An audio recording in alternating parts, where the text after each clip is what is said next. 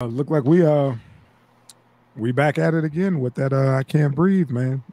It's been a minute, and yeah, in Ohio, Yeah, Um, yeah. and I'm So hearing what's the little to backstory to this? Is that this guy was driving a car, he wrecked it, and then walked into the VFW? I think no, so. no, no, no, What no, happened? Oh, he was in there. He was in there doing his thing, wasn't he? no, no. The man was driving the car. He took out a whole fucking utility pole Hmm. and some other shit, Okay. and he went into the VFW.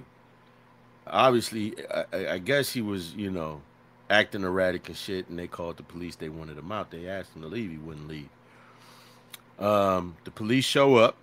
They had no clue who he was, and it was no opportunity to even talk to him. It was like, no, they trying to kill me. Call the sheriff. They're like, what the fuck? No, no, call the sheriff. Call the sheriff. They trying to kill me. No, they trying to kill me.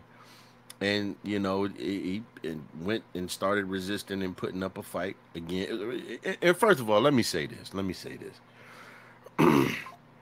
Rest in peace to this gentleman. He had a hard life. Uh, he was out for 13 days after doing a 24-year sentence for kidnapping, robbery, and uh, resisting arrest with a police officer, some shit like that.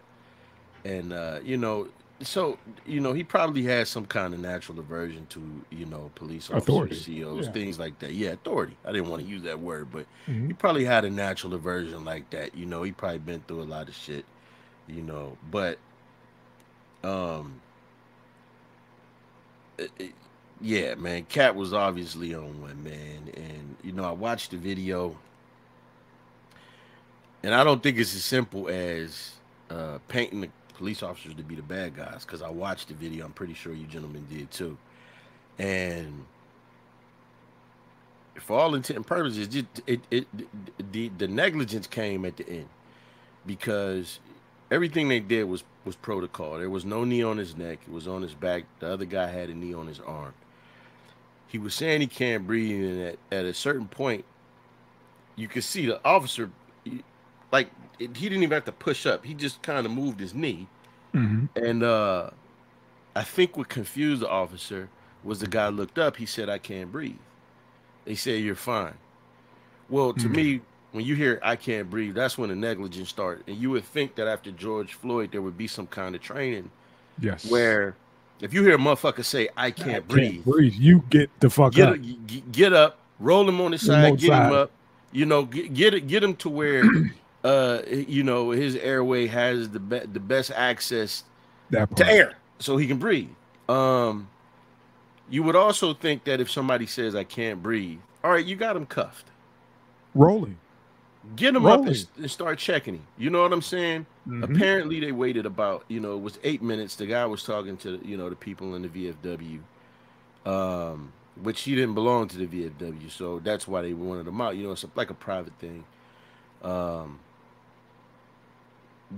8 minutes. And then once he looked down and he checked his pulse, he walked away, and it took another 3 minutes, I guess, for them to call emergency medical services.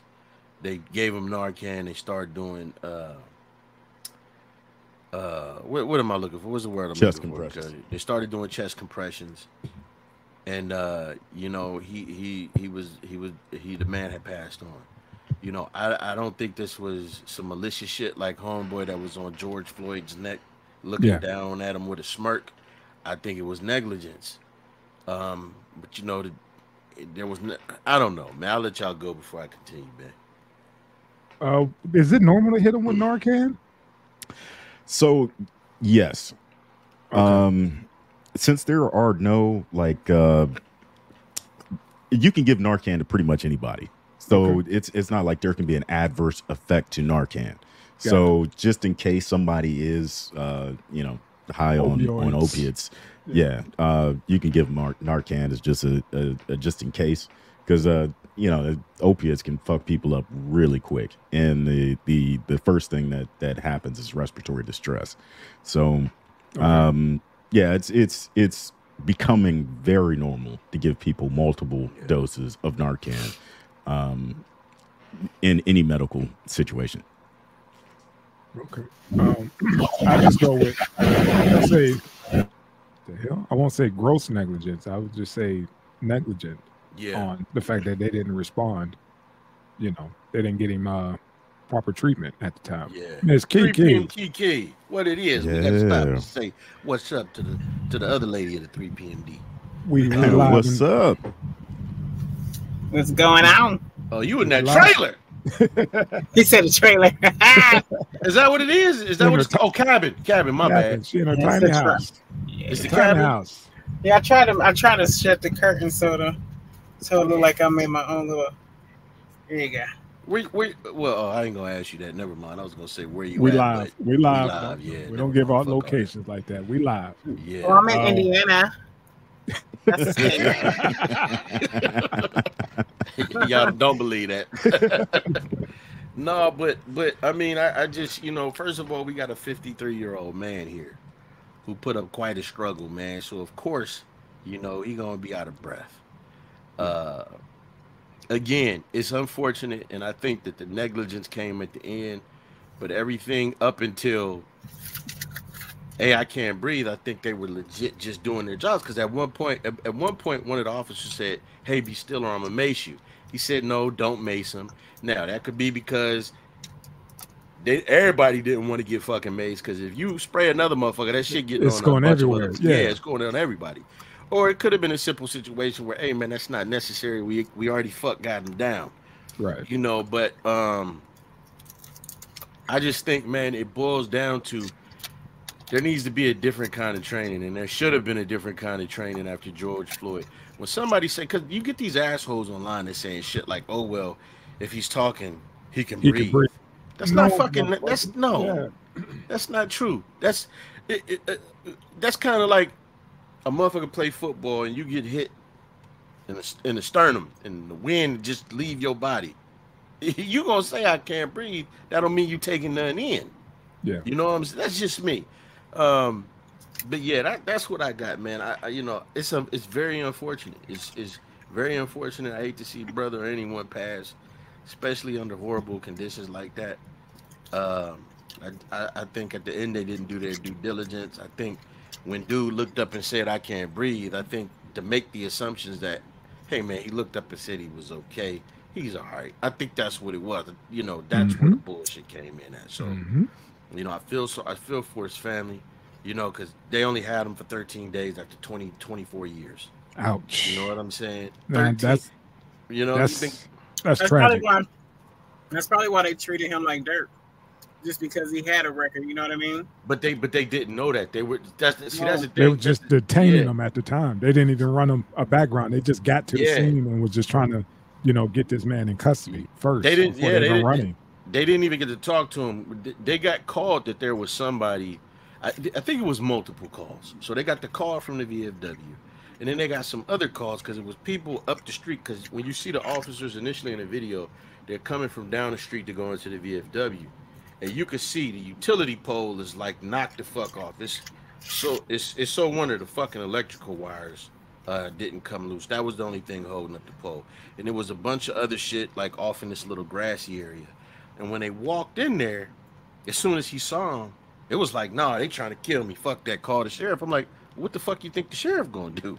Just call the sheriff. Call the sheriff. So again, he got you know, he got PTSD being you know, locked down that damn long, and he just got his freedom 13 days, not even a month. Wow. So what do you think his family gonna do? How do you think this gonna play out as far as lawsuits and shit? What you got? Oh, go ahead, Ms. Kiki. Hopefully they get what they can. You know, because that's horrible. At the end of the day, if somebody say they hurt him, you're supposed to treat them like a human being, not like just treat them like a human being. If somebody say I hurt, get them treated. All you got to do is call the ambulance. Well, see, you know, the police are medical first responders to begin with. That's number one. Number two is once that man is in their custody, his safety is their responsibility. Absolutely. So hopefully this family gets a huge payout. These officers get fired, and something changes in policing. But of course, we've been saying that shit for as long as black people been alive. So we just need to come to the realization that nothing's going to change. This is the over-policing of America, and this is the new normal. So unless someone's willing to fight back, this can possibly happen to anybody. This is why I was like, nobody's even talking about this. This has just been pretty much damn near a one-day story. It's not even on the radar. There's nobody marching, nobody saying shit about it. And that happened in Canton, Ohio, right? Yeah. Yeah, that's what I'm so scared about, because I'm just like, that's close to how.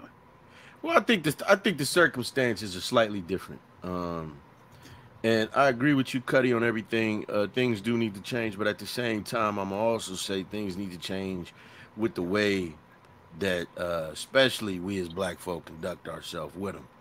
Meaning, you're going. If these motherfuckers show up, you're going. Nigga, you're going. Yeah. You could. I ain't going. No, motherfucker, you're going. You going. Let me tell you. Look, man. My son was a cop. You're going. Listen, let me tell you something.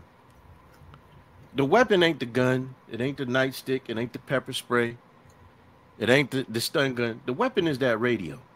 You fucking going. When they call for that backup, you going. Putting up that fight is just go deal with it later. It's gonna cost you. Hey man, deal with the judge before you deal with the mortician, man. You know what I'm saying? We gotta understand too that these are people, man, and it's hard to have sympathy for a motherfucker that's putting up a fight with you. You know what I mean? And you trying your best to be professional. Let me say something, man. People can say what they want about cops, but you're gonna call them when some shit happens. You're gonna call them when some shit happens. All these people, like, we could let the streets ain't dealing with a motherfucking thing, or else George Zimmerman wouldn't still be alive. You know what I'm saying? Or a bunch of these motherfuckers that commit these crimes against women and kids. At some point, motherfuckers got to just say, hey man, look, my idea's in my pocket. Where you want my fucking hands? Hey, my name is such and such. You got to treat that shit like Sears School. Treat that shit like Sears School. This is like you said, man. This isn't like the George Floyd thing, man. This is a case by case situation, but it's the fact that goes back to old man's point when he said that once you cuffed, you in their care, that's you're their liability at that time. Let me say this. Something's going. And then I want to say something. Oh, go ahead. Say it. I wanted to piggyback on what you said. Like, I agree with you and everything, but we have to stop that as a narrative as a people too. You know what I'm saying? Because yes, true. You act the ass. The best thing is to be calm. You know what I'm saying? Because the color of your skin. But then we can't say that because you got white people that act a fucking whole ass when they're, even though they're privileged, but we still can't be like, oh, you should have did that. That's like, it's like basically us as a people giving a cop a slap on the ass, like, oh, it's okay because he was acting an ass. No, there are white motherfuckers that done stole cars, that done beat up cops and still live the next day. You know what I'm saying? But I get exactly what you're saying. But at the same time, we do need to change that narrative. Oh, you shouldn't have did this. Well, but I agree. The cops won't get called unless there's an asshole acting up. You know what I'm saying? I just think that cops need to learn how to deal with that asshole no matter the color of their skin. Treat them like human beings. But I know that's a perfect world.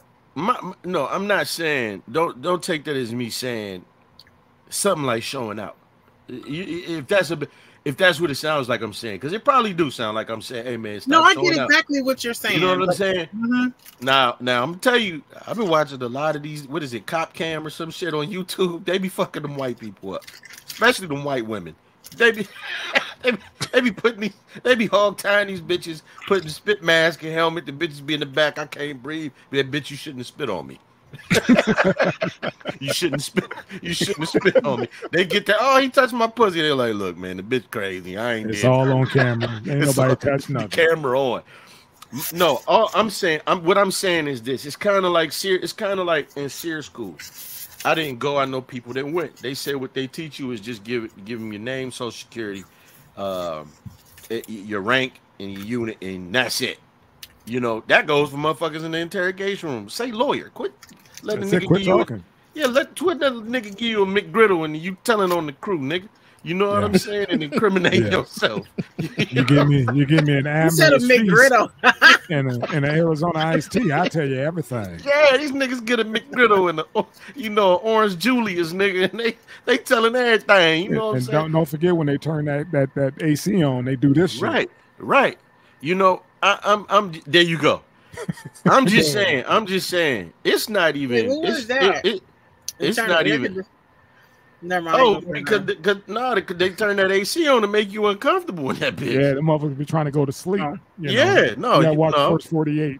You know, it's gonna be up. You gonna be up, motherfucker. Yeah. You gonna sit there? I stayed the night in the drunk tank before. Yeah, so it happens. It's cold. What I'm saying is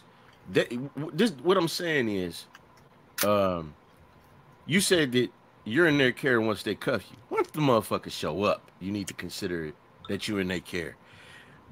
Don't ask, hey, am I being detained? Nigga, if you're in front of you, you detain. You know what I'm saying? Yeah. My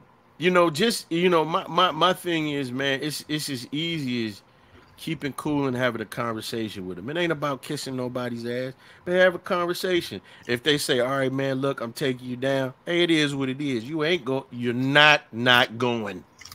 You know, and that's why I said I think the brother, like we said, had PTSD, man. He had other men telling him when to piss. And I'm saying, not other, prisoners. I don't want to make him sound like he's some sourpuss. I'm talking about these COs, man. They tell you when to eat, where to go, what line to stand in. Ain't no telling what the fuck he dealt with. I mean, it was his decisions, but ain't no telling what kind of inhumane treatment he was subject to. All of these motherfuckers know is they getting a call that a motherfucking took out a goddamn utility pole. And now he done ran up in the VFW acting all erratic and shit. You know what I mean? He still shouldn't be dead. When you hear I can't breathe, hey, look, if I'm a cop, nigga, if I hear I can't breathe, hey, no, let him up. God damn it. No, because all our ass is gonna be in trouble. Put it on, you on stage. It's a performance. As soon as he say I can't breathe, it was like, get him some oxygen. Yeah. Roll him over just to protect your own ass. Mm-hmm. Soon as those should be like, trigger words. Yep. And if it doesn't, then you get what you get, But yeah, man, we beat this one around the horn for a little bit longer than normal. I'm about to get called all kind of sellouts and goons, nigga. Let's You supposed to unequivocally say that they was wrong and not at all. Not at all. Everybody has their right to their opinion, man. Not at all. I just don't want to see. Not at all. I hate to see. You're not speaking. I mean, you're not saying nothing wrong. I've been pulled over.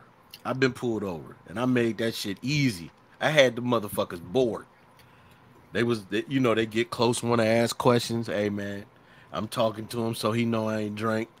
You was a veteran? Yup, I was a veteran. Where you coming from? Hey, coming from the comic book store. Your headlight out. Oh, I'll get that fixed. All right, well, cool. I had one that was trying that shit in Texas with me. I had one, she was Irish. She had the accent. I don't know how the fuck it happened. She must have came. Yeah. She was Irish and I hate that fucking song. Yeah. Oh my God, I hate that song. I always think about Eddie Murphy saying, well, I can't. This motherfucker sitting there. Pull over. It's just a motherfucker sitting on the top of the car. But no, she was fussing at me. Hey, I'm sorry, ma'am. I'm new here. I didn't know. Motherfucker just was completely disarmed by the shit. Like, all right, well, look. Just a warning, a verbal warning. It's this way, woo, woo, woo, woo, and I'm sorry, I didn't woo. It's I don't know. It's a way to deal with folks. Yeah, let's get to it. No, I'm good. Let's go.